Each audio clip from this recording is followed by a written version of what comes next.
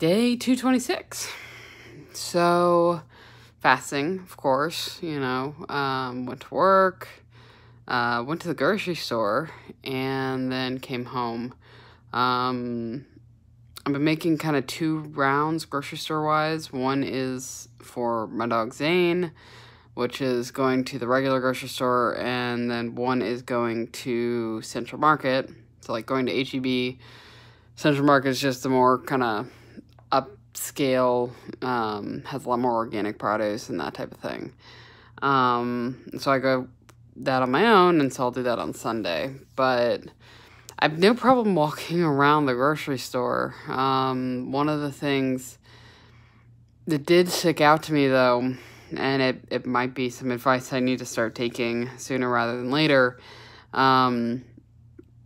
So while I was on the trip, one of the guys we hung out with, he's a doctor, we discussed, how to maintain your weight. And one of the things that he brought up, which makes a lot of sense, is you got to eat repetitive foods, the same thing every day. You can have a treat every once in a while, right? You can go to Switzerland every once in a while.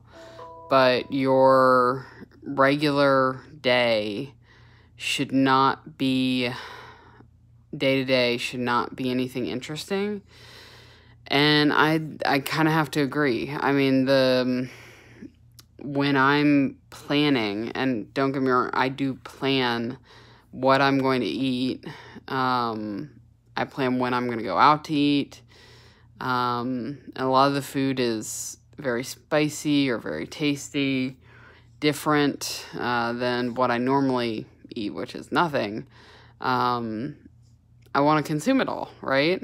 And so whether it's some extra ice cream or some extra, finishing the food that I cooked, it all adds up, right? And so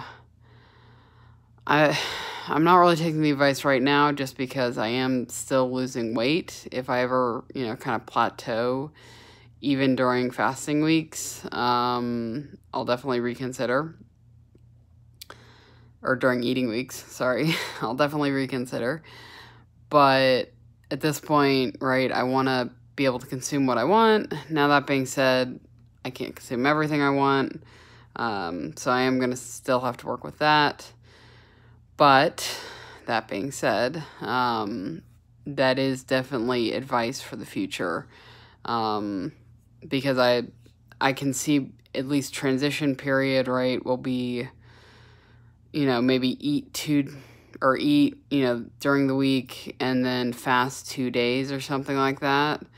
And during the rest of the week, right, I'm going to need to have meals. And so I'm going to want to do meal prepping, and it's going to have to be pretty much the same thing in order for it to not stick out, right?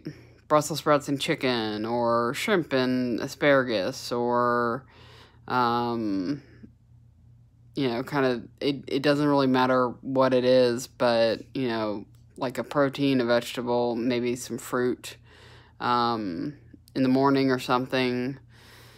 But I'll have to figure that out as I go. But I do know, regardless, the meals that I eat have changed. I don't consume a great quantity of pasta anymore. If I do, it's the, like, edamame pasta or pasta that I've handmade myself and spent, an hour and a half working on it, or chickpea pasta, right? So I'm trying to get to the point where I can consume some things, but just not everything. And that I leave stuff on the plate because I am not hungry. And if that means having the same meal every day, then that's what I'll do.